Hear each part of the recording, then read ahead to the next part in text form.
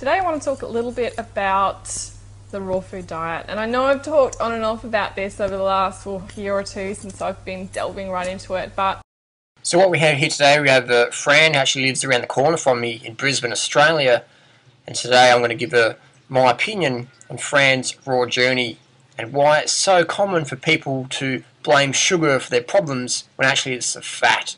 Now let's listen to Fran's story as she explains it to us. And I'm passionate about doing this because so many people go, I tried that raw food thing, I went to America, I followed all the gurus, I bought thousands of dollars of products, I did cleanses and fasts and sweat lodges and ayahuasca ceremonies, and I'm worse off than I was at the start of it all, or I'm not better than I wanted to be, and I've got weight issues, I've got fatigue issues, I'm addicted to cacao, what's going on here? The raw food thing, it's dogma, it's not real, we need to eat grass-fed animals and do what everyone else is doing. And that's why so many people in the raw food scene go full circle back to the standard Australian, standard American diet with the inclusion of organic foods, and they think it's different. But anyway, so let's hear what Fran's got to say. Now listen carefully. My goal is to educate people. It's not to write anyone off or whatever. It's to educate people so people don't make the same mistakes over and over and over, or they understand why they made a mistake. So listen carefully with an objective mind and the ability to critically think. something's kind of shown itself to me in my life that I really thought it was a good idea to discuss and talk about in this video and see what you guys think. So as you probably know, I have a very, very sweet tooth. I've always had one. I remember even when I was a little kid. Here's the biggest mistake, the first mistake, and the most popular mistake is, I've got a sweet tooth.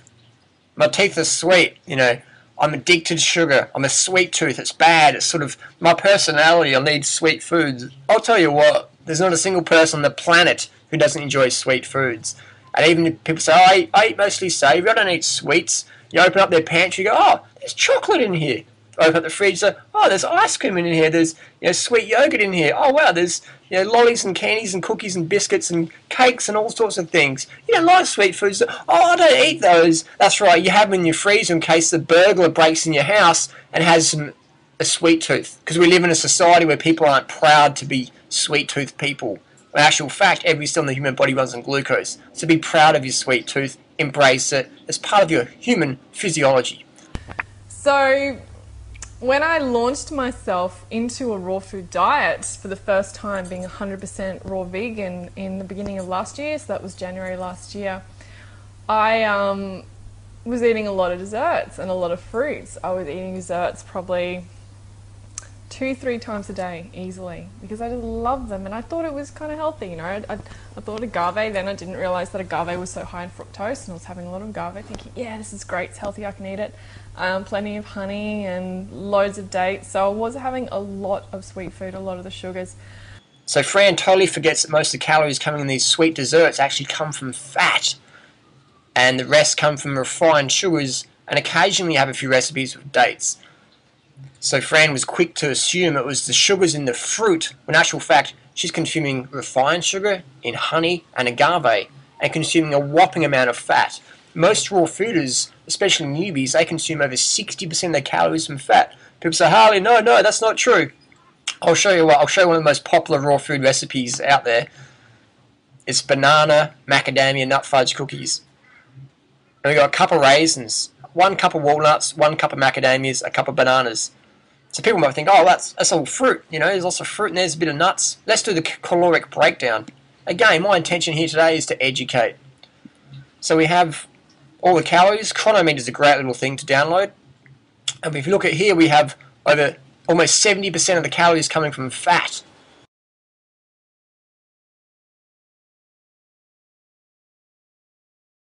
You know what I mean? So, and then Fran's not just doing this once in a week, which is fine. You can do that, especially if you're athletic. If you're athletic, you can eat more calories from fat, but you still need, low fat, definitely. Under 15%, 10% ideal, under. So Fran's eating 70% of her calories, not just for a snack, but she said 2 or 3 times a day. You know what I mean? And no one's making a dessert out of just dates. I mean, that's the ideal dessert, but in the raw food world, it's, fudge cookies and macadamia cookies and all these brownies and chocolates. And again, if you do the math, at least 50% to 70%, even to 90% calories coming from fat. Now that is not healthy. Doesn't matter if it's raw, organic, or vegan, or whatever. Eating that much fat daily, you're going to notice a marked health decline, especially if you're sedentary, like in Fran's situation. You know, sometimes I'd make a smoothie in the morning, and the smoothie would be really sweet as well. So I was kind of moving more and more towards having a lot of sweet food, maybe even more sweet food than savoury food in my diet. So here we have Fran's just thinking it's the sugar, sugar, sugar, and she's saying, I have hypoglycemia, which we know hypoglycemia refers to low blood sugar. So it means you're not consuming enough carbohydrates, or if you are consuming enough, the fat is coating the cells, it's coating your insulin receptor sites, so the sugar cannot enter the cell. So that causes hypoglycemia, and it can cause hyperglycemia. You know what I mean? Hyperglycemia is caused when the sugar cannot enter the cell, the blood sugar rises, then the pancreas is forced to release all insulin, and that just sucks it all down, and then you get the hypoglycemia thing. So it's just, you know, so pre-diabetic symptoms can be hypo or hyperglycemia. Check out any medical physiology textbook on diabetes. So what we have here is, you know, Fran's eating, you know, what she thinks is high carbohydrate, when in actual fact it's not. It's just because she's sweetening her fat with sugars. She thinks it's a high carbohydrate diet. But if we look at it, just like I said before, you know, in those desserts, and she'll be getting most of her calories from those. So I'd put money on it. Fran's getting at least 50, if not more, % of her calories coming from fat. And that recipe we have here, that's almost 70% of calories coming from fat. So no wonder Fran had hypoglycemia issues. And no wonder, I mean, she looks like she could be an elite marathoner, but she's not fit at all. She's not, you know, cardio fit, and because that doesn't have the energy to train. You know, there's a difference between being able to sit still and having energy versus physical energy where you can actually, you know, go out there and train and be quite fit. So that's why we see a lot of raw food gurus promoting the anti-fruit thing. None of them are fit. I mean, people say, but Harley, what about Gabriel Cousins? You know, he's sort of, he can do like a few push-ups. Let's have a look at what Gabriel promotes. It's going to move a little fast.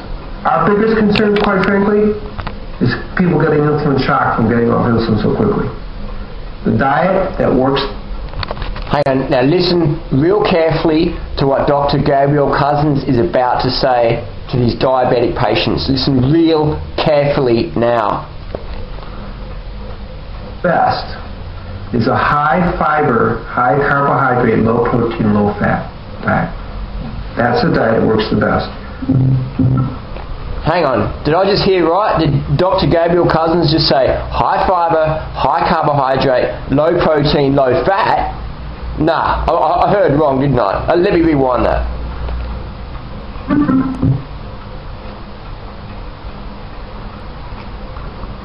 The diet that works the best is a high fiber, high carbohydrate, low protein, low fat diet. That's the diet that works the best. So there we go. Gabriel Cousins even admitting that a high carbohydrate, low fat lifestyle is best for blood sugar issues. But then in his books, sometimes he says no. And I mean, Gabriel Cousins, you know, he changes his mind like he changes his cactus plants, and that's fine. Gabriel's a great guy, but it's good to see how confused some people are.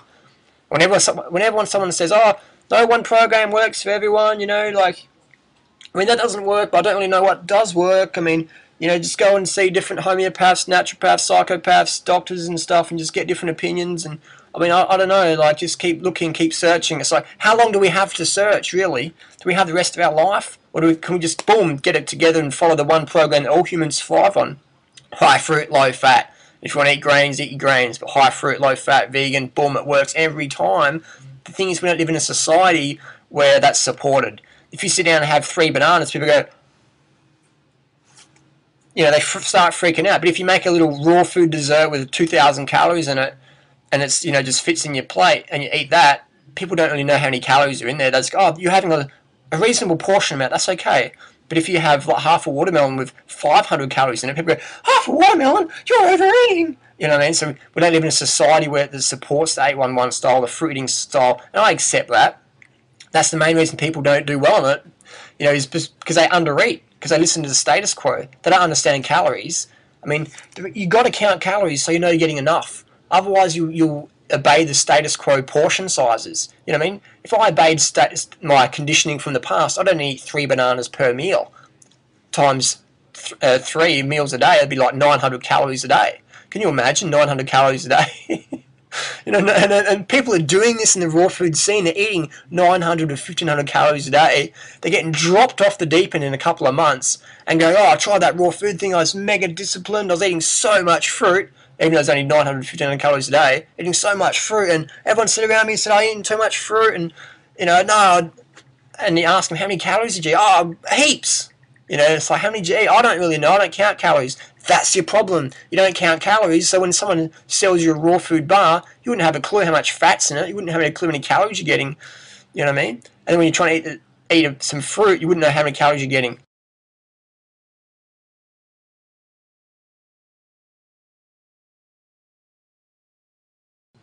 So then you wonder why you have hypoglycemia or weight loss issues or weight gain issues or whatever, or inability to maintain, sustain and obtain high fitness levels. So calories is like your fuel. You don't drive to a gas station or a petrol station, fill your car up and just don't look at when you're filling up, oh, I'm going to look over here, I'm going to transmutate my Kundalini essences to the moonlight because it's that time of month. You look at how much fuel you're putting in the car. So why not do that with your body? Why not go, okay, I've had 2,800 calories today, I actually need more than that. I don't want to keep eating until I get my target. Because society says not to do that. Society says, just stop when your plate's empty. Don't go back for seconds. You're a pig. Just cram as much high-fat grease food on your plate. And if you're raw food, to do the same. Cram as much high-fat grease on your plate and just have one plate. Just pile it up as much as you can. Make it so caloric dense that it's just a small portion. No one's going to give you any crap for eating your real foods. So that's why people don't succeed in like an 811 style program. It's so natural, but we live in such an unnatural society. People were like, they freak out at how much you actually need to eat. You know, like, I've got a friend who's a zookeeper and he looks after the chimpanzees and some bonobos. And I said, you know, will they eat 30 bananas in a sitting? And he's like, mate, they will keep eating until the food is gone. You know, they will keep eating and eating and eating, and eventually they just stop. And that's what we do. We feed them as much as they want. And I said, do you have any fat chimps? He's like, they don't get fat on fruit, man. So the chimps in the zoo eating as much as they can get, they're not getting fat. Simple as that. So it's the same with humans. Eat as much food as you can. Learn your calories so you can dissolve your whole dogmatic, I should be calorie restricting, breatharian, anorexic, bulimic paradigm. You know, literally, metaphorically, metaphysically, dissolve that and get into understanding how many calories you need. And if you're an adult, it's going to be 3,000 calories a day plus.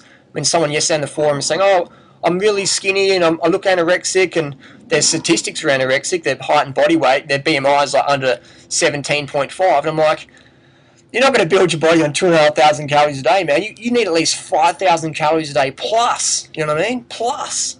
You can't, read The Human Biology of Starvation by Dr. Keyes,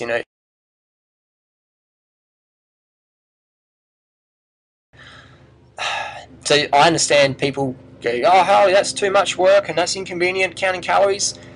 Getting dropped off the deep end's inconvenient. Wasting 5 years of your life chasing the raw food paradigm around's inconvenient, when you can just get it literally in a week. Understand, shit, I need at least 3,000 calories as an adult. If I've got kids, I need more calories.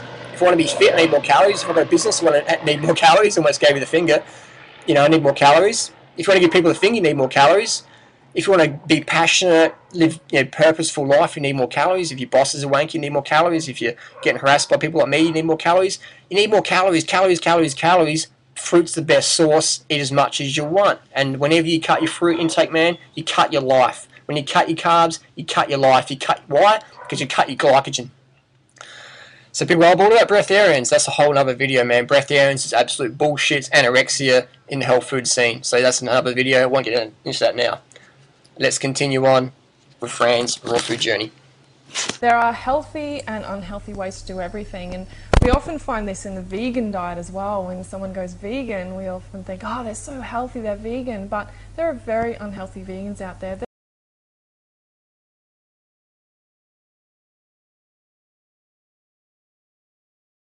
There are vegans that eat high sugars, high carbohydrates, and high fat, so they really get into the breads, and they really get into also soys and any of the milk and meat substitutes. So you can definitely find high sugars and high carbs especially, and also high fats. in those diets. And you know, high fats is fine if your constitution suits it, and if you're eating high fats that are good. So I'm a little bit hesitant saying that, but then there are, you know, there's good and bad of everything. There's this duality is everywhere in life, so there's always going to be the exact polar opposite of it. So what Fran's done is she's just, you know, contradicted what she says. Now she's aware of that. She's confused, and she gets to the whole thing. Oh, there's no one program for everyone. Just do what works for you. I mean, I'll say you can't do high carbohydrate, but I don't really know. And that's right, because all the successful long-term vegans, what do they have in common? This applies to raw fooders as well. They eat a crap load amount of their calories from carbohydrates. 80% of the calories coming from carbohydrates plus. You look at the China study, Dr. Neil Barnard, Dr. Ornish, Dr. Esselstyn, Dr. McDougall, Doug Graham, Ruth Heinrich, all these raw food, vegan promoters, athletes, successful people eating at least 80% of the calories coming from carbohydrates. So when you're, and that's why Fran isn't a vegan, because her paradigm is like, you're vegan, you can't eat too much carbohydrates, and that's why vegans who go on low carb diets, they get dropped off the deep end, and they write books about it, like Leah Keith, you know. So carbs are your friend, fruit's the best, you know what I mean? I understand, not everyone wants to eat fruit, fine, eat with you whatever carbohydrates you prefer, but don't let anyone tell you that fruit's bad. The main problems people have with fruit is they eat it too fast, they eat it unripe. Most people don't want to know what a ripe banana looks like. They think the spotty bananas are the rotten bananas. They eat citrus way too tart. Citrus should be sugar, sweet. People avoid dates, or they have 1 or 2 or 3 dates, think, oh, that's enough, you know. So those are the main problems of fruit consumption. People don't eat enough of it. They eat it unripe. They eat it too fast. They're dehydrated, and they just eat fruit when they should be drinking some water. So again, I've covered this a lot in detail in my other videos, so just refer back to my channel and check it out. Let's listen to more what Fran does. And then there's the opposite, the other end of the scale with the raw food diet, which is so many desserts and so many sugars and so many high glycemic and high fructose fruits in the diet, which can really unbalance the body. It can create more candidas, fungus, yeast and molds. It can do that whole sugar spiking thing, which happens so easily with me. So Fran's convinced that she's, you know, tried the high sugar thing. It did not work. What Fran actually did was do the high fat thing, as I just explained, with the calories coming from those recipes. At least 50 to 70% of calories coming from fat. That is not a high carbohydrate program. That is not a high carbohydrate program. That is a high fat program. Once your calories are going over 20% of calories from fat, you're eating a lot of fat. You're eating too much fat. And if you're in Fran's case, where she's not too athletic, you should eat a lot less fat, because your fat gets processed through your lymphatic system, and if you're sedentary, your fat's just slodging around in your blood, thickening your blood, lowering your oxygen uptake, absorption, and transfer to your cells, and life sucks. And then you eat something sweet again, which is just like a macadamia nut cookie or a chocolate raw brownie, and you think, oh, it's the sugar making me feel shit. There's actually the cacao just thrashing your adrenal glands. It's all that fat, all that nut fat and oil just sludging around your system. Then you think, oh, maybe I need to eat animal products to get some energy because I'm pretty tired, and yeah, you know. So again, so Fran is like the other people go, oh, I tried that high sugar thing, they tried the high fat thing. Or if people go on the 811 program and you ask them, how many calories a day did you eat? Oh, heaps, man, heaps. How many? I don't know, I don't count calories. So you're under eating then. No, I was eating heaps. My grandma said I was eating too many peaches. You know, my next door neighbour said I was eating too many watermelons, man. So you were under eating then. Oh man, you're judgmental, man. I'm out of here. You guys are crazy, man. Like, what's with the heaviness, man? It's just peace and love and prana, man.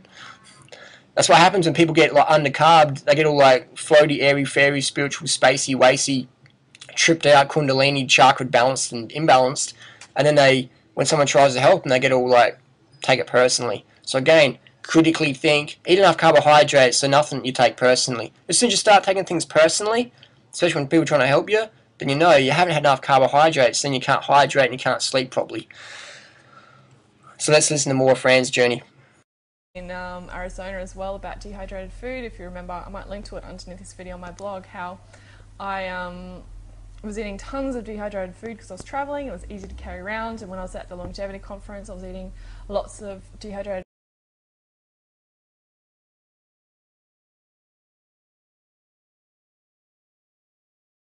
food as well, just because it was easy to access. And I really increased the Vata in my body so much. I went really spacey.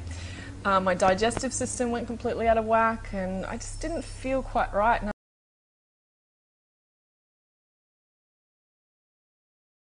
Now, you didn't increase your Vata in your body, friend. You increased the fat in your blood. You increased the fat in your lymphatic system. You decreased your oxygen uptake, absorption, and transfer to your cells. That's why you felt spacey. It wasn't anything to do with your dosha type. No wonder all these high-fat gurus that you went to the longevity conference, they all drink a shitload of organic coffee and cacao to perk up so they can give the infomercial to the audience.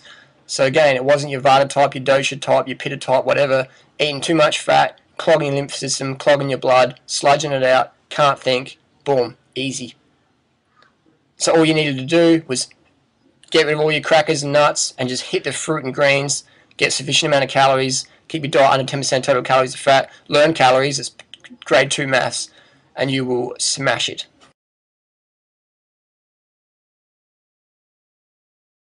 Of dehydrated foods. Another thing, just because it's raw doesn't mean it's healthy.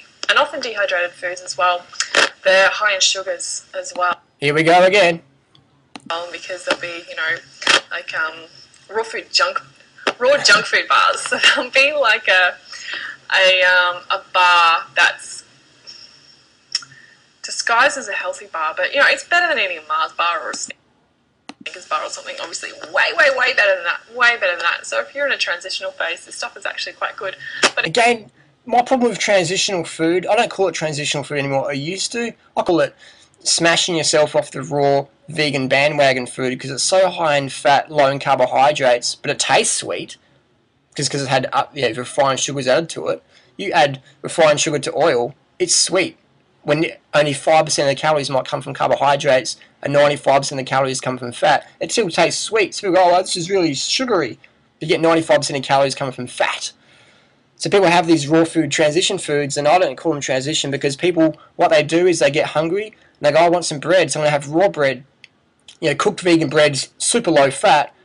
Raw vegan bread's super high fat. So they have the bread, they're having a carbohydrate craving, they have the bread, they're not meeting the carbohydrate needs, so the glycogen's still low, and they're getting a whopping amount of fat. So no wonder people just go, oh man, this raw food thing sucks.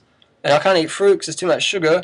What else can I do? Oh, I'll go back to standard American diet, standard Australian diet, and I'll keep eating animal products. And that's what happens. Raw food gurus, pay attention.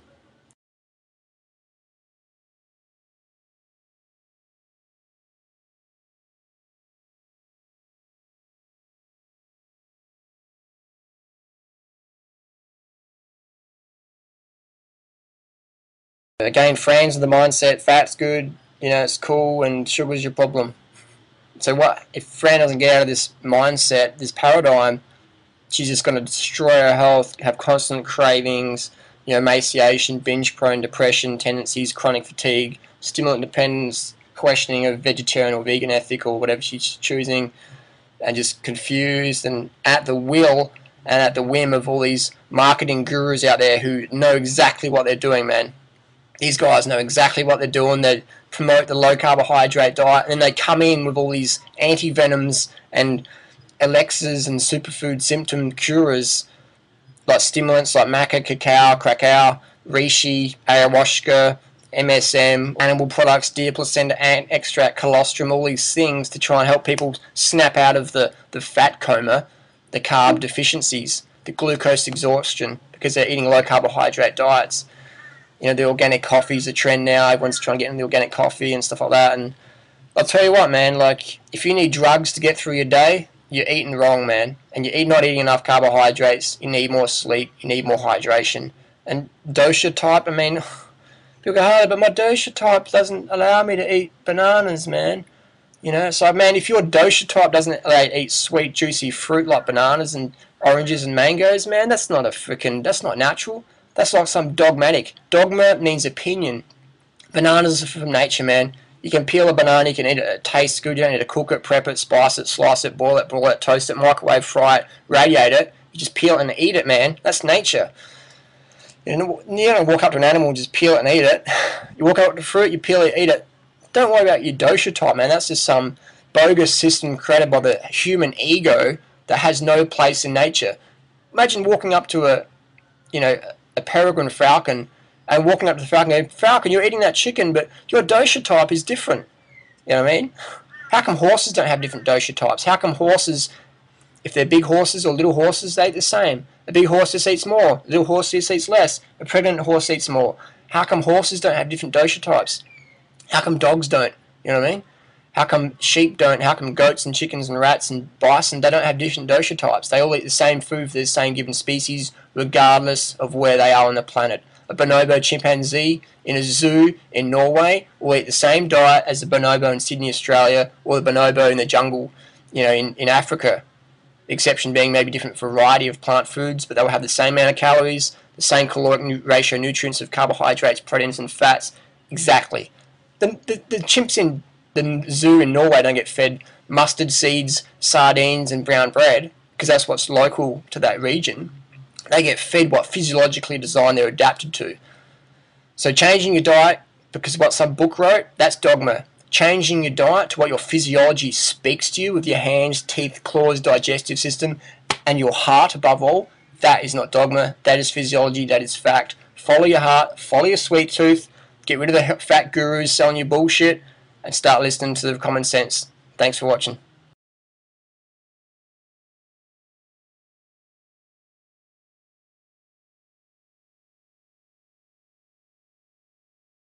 And again, fuck all you vegan Nazis that have shit to say to me. I don't fucking care what you say, lies that I am God. We are God, all of it. Fuck you vegan Nazis. Last video I did, I realized I forgot a major important ingredient in the chicken tartare, and that is royal jelly, because that gets rid of all the possibility of bacteria and all that stuff.